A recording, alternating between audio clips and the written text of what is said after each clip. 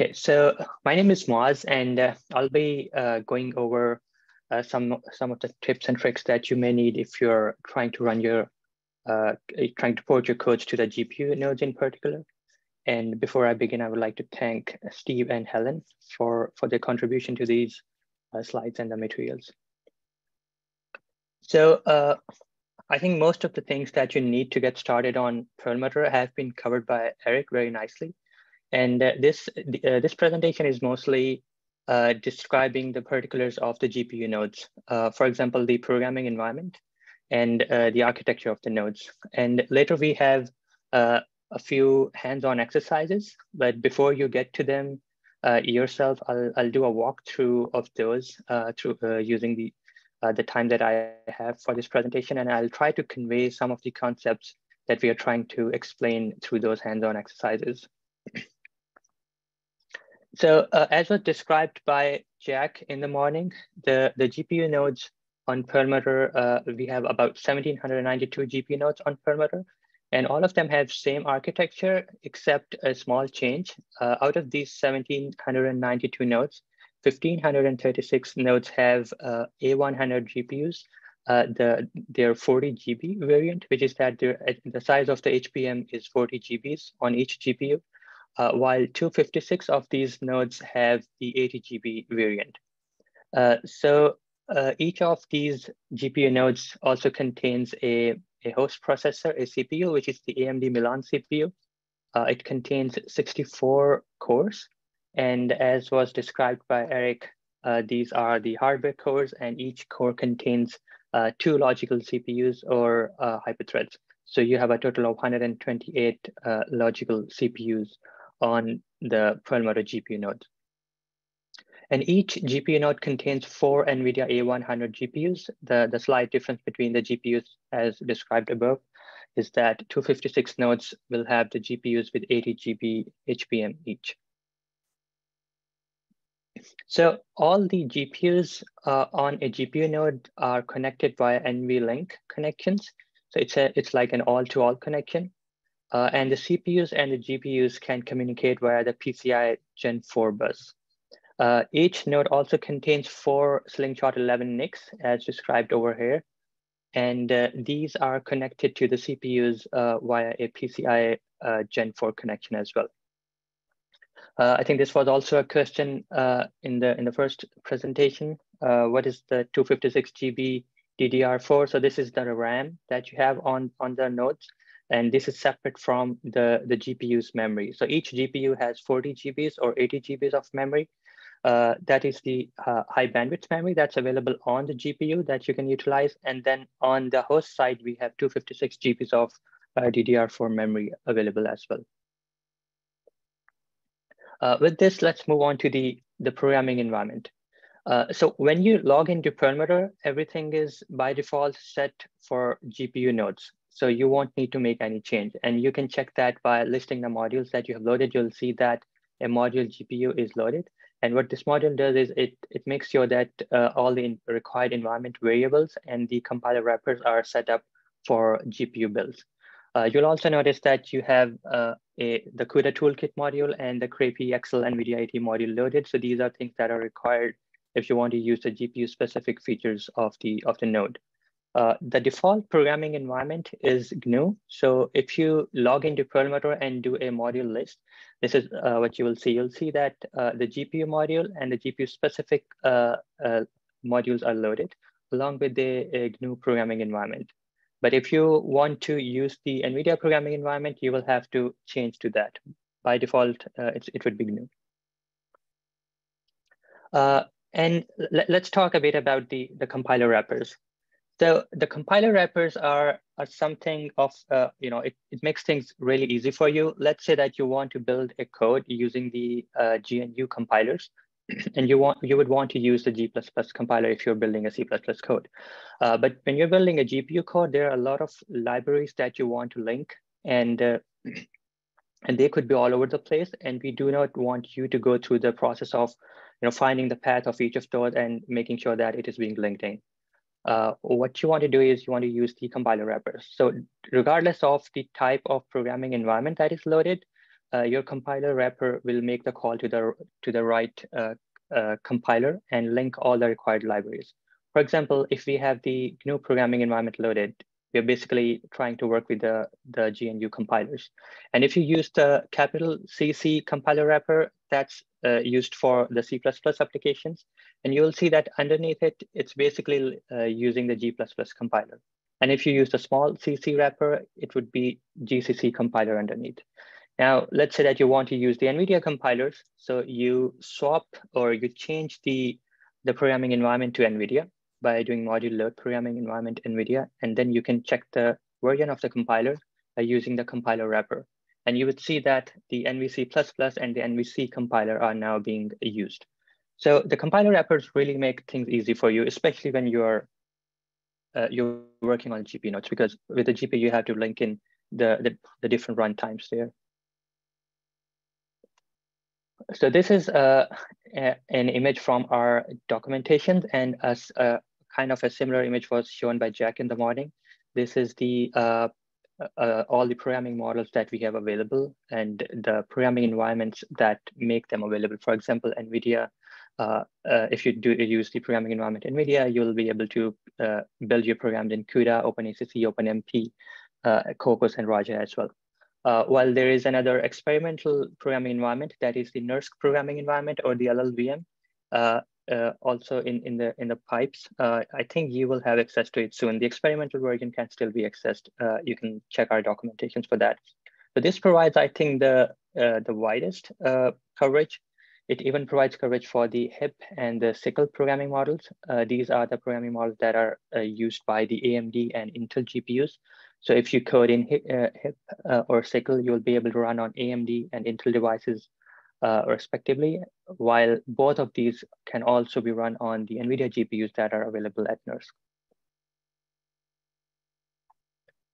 So once you have decided what programming model that you want to go with, then we have the recommendation of the programming environment that you want to use.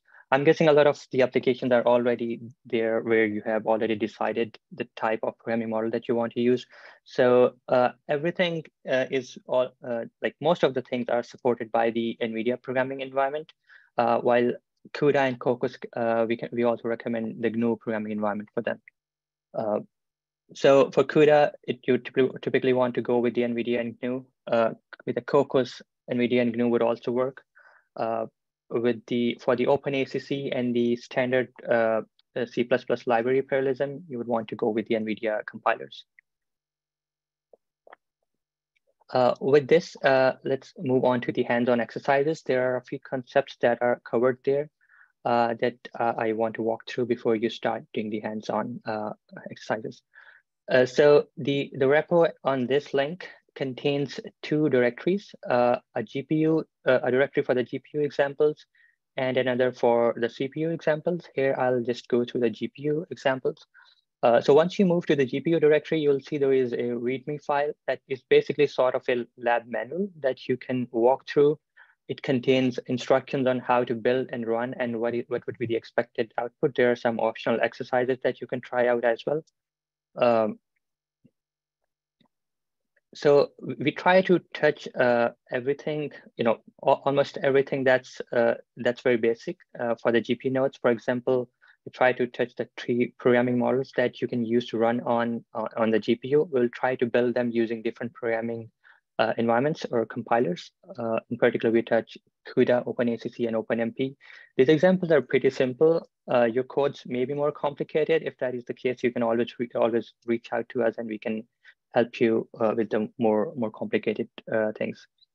Then we have some mixed examples where you have the GPU kernels being called by from the MPI ranks. And in some cases, you want to use separate compilation because not all the compilers are able to build everything. And then we have last 2 examples are for the CUDA-ware and the GPU affinity. CUDA-ware MPI gives you the power of communicating between 2 GPUs directly, where the data from one GPU buffer can be transmitted directly to a remote GPU buffer. And then just like the CPU affinity that was covered by Eric, there is a GPU affinity because there is a how you can bind your ranks to GPUs to get the optimal performance. Each of the exercises directories will contain a make file, a batch script, the SBatch script, and some source files. The make file contains the steps to build the example, and the SBatch file contains instructions to run that code. You can use the SBatch file, the SBatch script directly, or you can just get like an interactive node and just run the executable, the execution line over there. So the SBatch script for GPU nodes would look very similar to what you have been using on Cori or what you will be using on the Perlmutter CPU nodes. There are a few changes that I'll point out. So one major thing would be the change of the number of CPUs per task.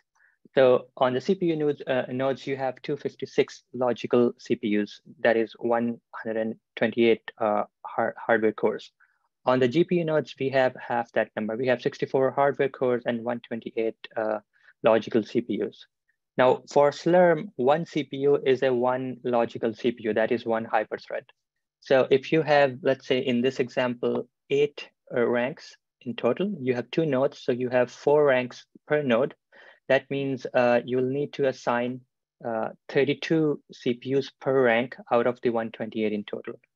And let's say that instead of 4, you had 64 ranks per node, then you would set C equals to 2. Then you would, because you want to have 1 core or 2 logical CPUs mapped to 1 MPI rank. The other 2 things that you want to focus on when running on the GPU nodes is the GPUs per task. That is the number of GPUs that you want to have per task available, and the constraint should be set to GPU, because otherwise you will not be requesting a GPU node in specifically. And for the scope of this training, if you want to use the reservation that we have for you, set this reservation flag to PM_GPU_March 10th. So this will get you through the queue very quickly, because we have some dedicated nodes available for this training. When you're running or building or running on the GPU, there can be some confusion. For example, if you have an OpenMP code and you're not sure if it's running on GPU or on the CPU, there are some debug environment variables that can be very helpful. For example, if you're working with the GNU compilers, setting this variable will tell you when a kernel is launched or when a data transfer takes place from CPU to GPU or vice versa. And similarly, working with the NVIDIA compilers, you have more fine control over what you want to debug and what events you want to be alerted about. So make use of these variables. These can be very helpful, because sometimes you don't want to use the profiler directly because there is a larger overhead. You just want to run your executable. So this basically prints out all the information that you need onto the console. With this, let's move to the exercise 1. So exercise 1 would just be a simple CUDA kernel, and we will demonstrate it using 2 different types of files. So there is a CU file, there's a CPP file. If you have the CUDA API calls within a .cu file, that's a trademark extension for the CUDA files. And that will be detected by all the NVIDIA compilers. So if you have the NVCC, which is a CUDA compiler, it will obviously detect it. But even if you have the NVC++ compiler, it will also detect without any specific flags being passed. But if you're using a different compiler, let's say, if you are using the different extension, that is the .cpp, and you want your NVIDIA compilers to pick up that it's a CUDA file, then you would want to pass a specific flag for that. If you're using the NVC++, then that would be -CUDA flag. In the example, in the exercise 2, we show the separate compilation. The CUDA code in particular can only be built with the NVCC compilers. I mean, it's specifically recommended, but I think the LLVM can also do that. But it's recommended that you build it with the NVCC. It can get you the best performance. And let's say you want to build your main application with a different compiler, let's say GNU compilers, then you would want to use the separate compilation. That is, you first build your kernels, you move the kernels to a separate file, you build it using the NVCC, generate an object file, and then link that object file using the compiler wrappers of GNU or whatever the parent compiler that you want to use in a later stage. In example 3, we show how you can use MPI along with CUDA, and this one is a much simpler example where everything is located within a .cu file. You can simply use one of the NVIDIA compilers, in particular NVC++, through the compiler wrapper, and it would just detect what language it is because it's a .cu file, so it would be much simpler. But the interesting thing is that the compiler wrapper will be able to link the required libraries for the MPI as well. But the more realistic case would be that you have your CUDA kernels in a separate file, you have your MPI or the main host code on a separate file, and you make calls to your CUDA kernels from that host file, and that can be done using built using the separate compilation again, and you can use your choice of host compiler here, but make sure that you use the compiler wrappers because otherwise the required libraries will not be linked.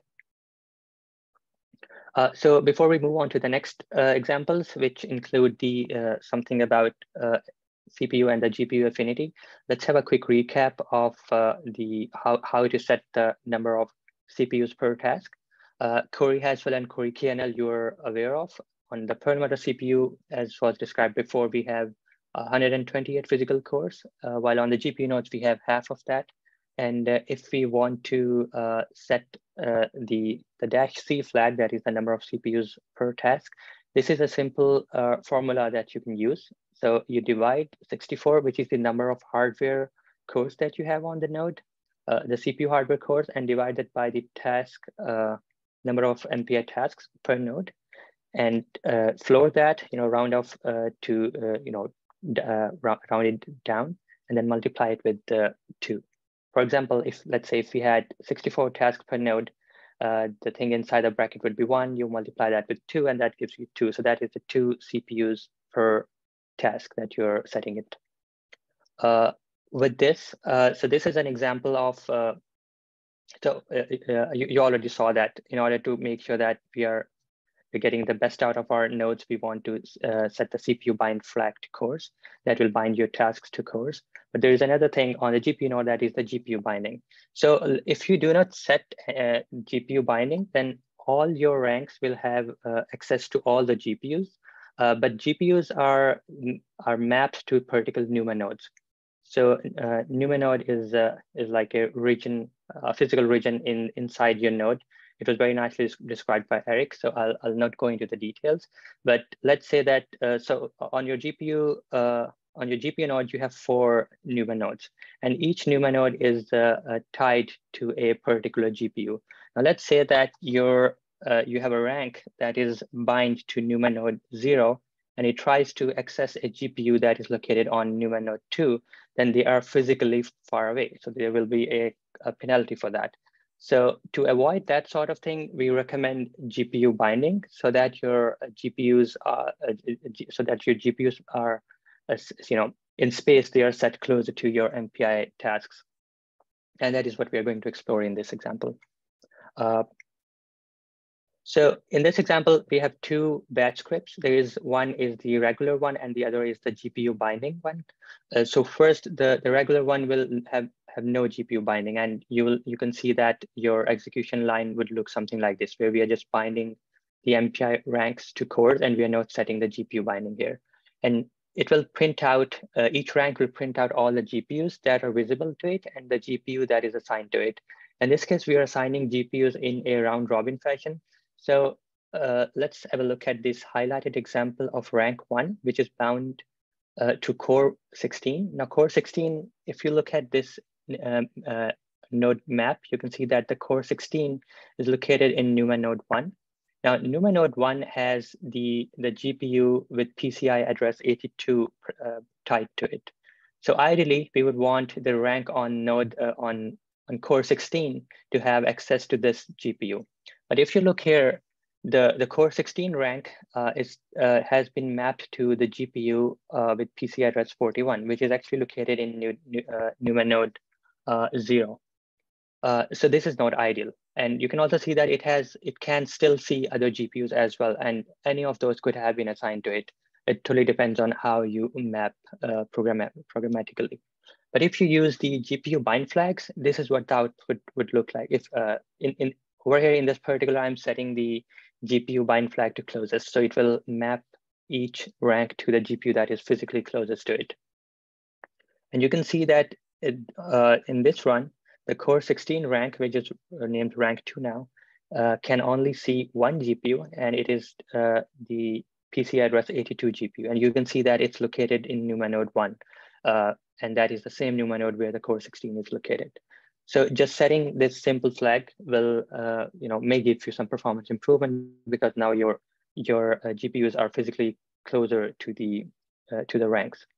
Try this out. There are different settings that you can use. You can check more on the SCADMD website, and GPU bind equals to closest is one option, but there are multiple options. You can even do the custom mapping of GPUs to ranks. The other interesting feature is of CUDA-aware MPI.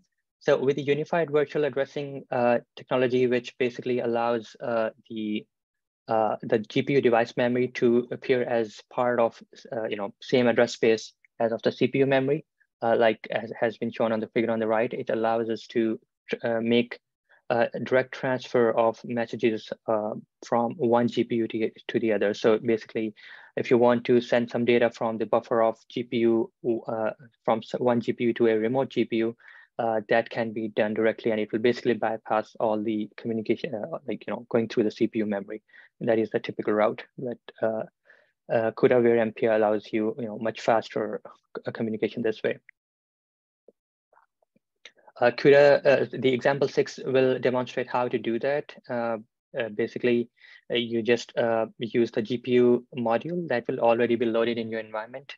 You can just build your example as you would, and then you can verify that it's actually linking this particular GTL CUDA library by checking the list of libraries that have been linked in. This basically indicates that your code is going to make use of the CUDA-aware MPI capabilities. The example that we have we have two ranks, two remote ranks. One will send some data to a remote GPU on the other rank, and the other rank will read and print it to the screen. So it basically shows, you can go through the code and see how that's done programmatically, and that it's actually being done in the example. The last example has two parts. So here we describe, with a simple example, describe how you can use and build for OpenACC and OpenMP. These are other programming models. These are more portable in nature than the CUDA programming model, which is kind of very specific to NVIDIA. So if you plan on running on different architectures, these are some programming models that you can look into. OpenMP has, I think, the widest support. Yeah, so with this, I think we should move on to the hands-on section. We will be around, and if you have any questions, please reach out to us. Thank you very much.